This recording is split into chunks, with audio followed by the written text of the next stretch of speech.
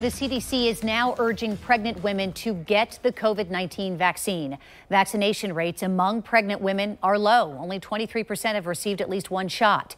Yet pregnant women are at a higher risk of severe illness and pregnancy complications if they catch the virus. Now, joining me via Zoom this morning is local OBGYN Dr. Tiffany Wells with Baptist Health. Good morning. Thanks for being with us.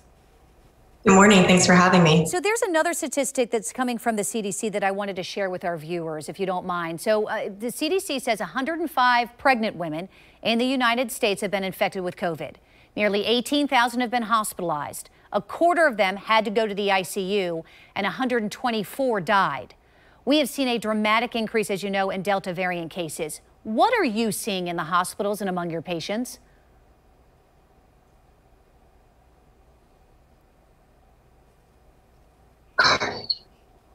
Oh, doctor, can you hear us? Sorry, I lost connection. Are you there? Yep, I sure am. What are you seeing in the hospital? That's okay. What are you seeing in the hospital and with your patients that have caught Delta, the Delta variant?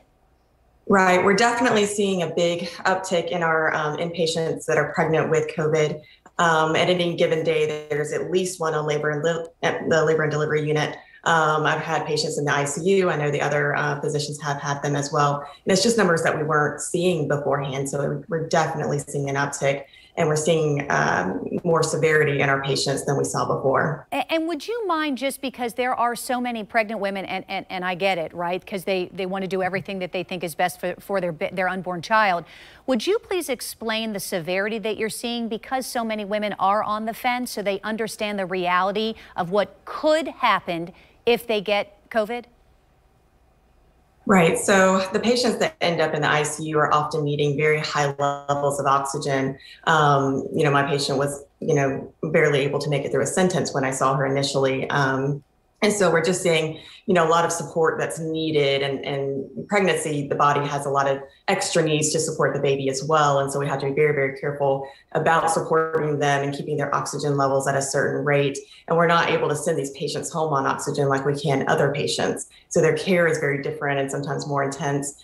And then if, the mom starts to fail, then we have to worry about baby. And sometimes we end up with preterm deliveries as a result, which of course nobody wants to have to do that either. So we're, worried about both mom and baby in these situations. So we asked our viewers who are expecting to submit some questions or even comments. So Krista wrote, for example, that I'm 23 weeks pregnant. I wasn't planning on getting vaccinated until after I deliver and finish nursing. I think it's a personal choice for each individual, but now I'm considering getting vaccinated soon. Obviously, she's been on the fence. Are there any increased complications in pregnancies among women who have been vaccinated?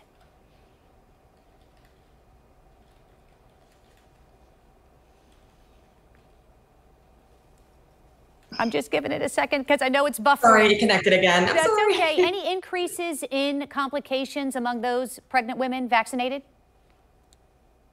So at this point, we don't know of any increased adverse events in pregnancy.